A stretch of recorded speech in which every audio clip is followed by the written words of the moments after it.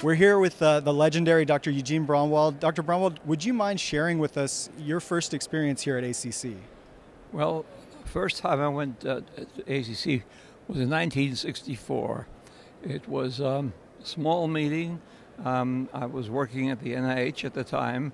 The meetings were in New York. They were in New York every year. And there might have been 300 or 400 people at the most at the meeting.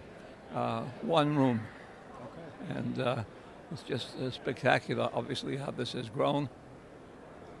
Fantastic. And for those of us, we're FIT's kind of the on-the-go news team. Any advice you have for the fellows that are here to grow their careers and see what they can do?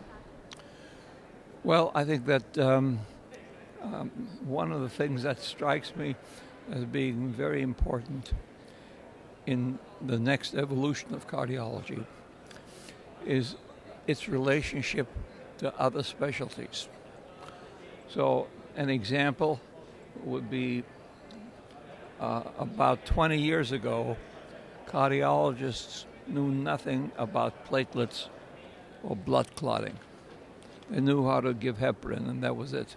Didn't understand the mechanism of clotting and of dissolution of clots, and that's when fibrinolytics came along and antiplatelet agents. So we had to become coagulationists. And that resulted in tremendous improvements in care. So I called that thrombocardiology as a field. Now we're facing very close ties to diabetes.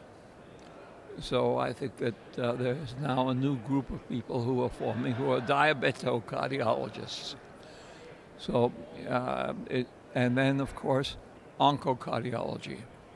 And I think that's going to continue.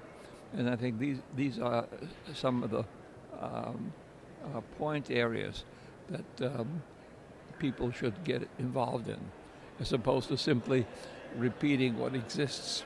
To try to become an expert in one of these areas and take some training, for example, in oncology as well as cardiology, or in diabetology as well as cardiology.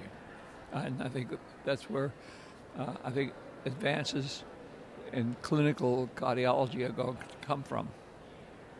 Thank you so much. That's Dr. Eugene Braunwald. Enjoy your weekend, sir. Thank you again.